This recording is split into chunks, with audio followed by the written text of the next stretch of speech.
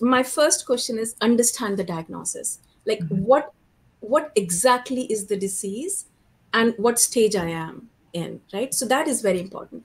The second thing is about finding, are there any biomarkers? Science has evolved so much that we are more and more in the era of targeted medicines. What is the specific kind? Is there a biomarker available for my disease? And what is it, right? There has to be something.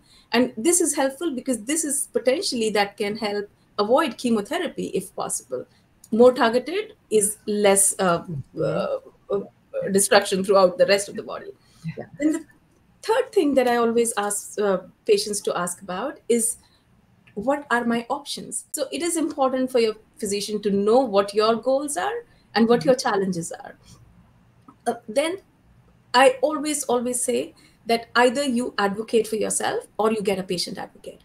You either know about the disease inside out. So there is this one website called, it's a little technical, but Up to Date. I have absolutely no affiliation for them, but they're a very good platform for physician education. It's uptodate.com. They have a weekly pass that is available. It's a $20 pass. You can get access to all the information that physicians have information to. Wow. When I Yeah, when I have a need to know more about a cancer, I get a $20 pass. I go in, I read up as much as I can, or share it with somebody who can understand it more than me, and understand your disease, understand your treatment options.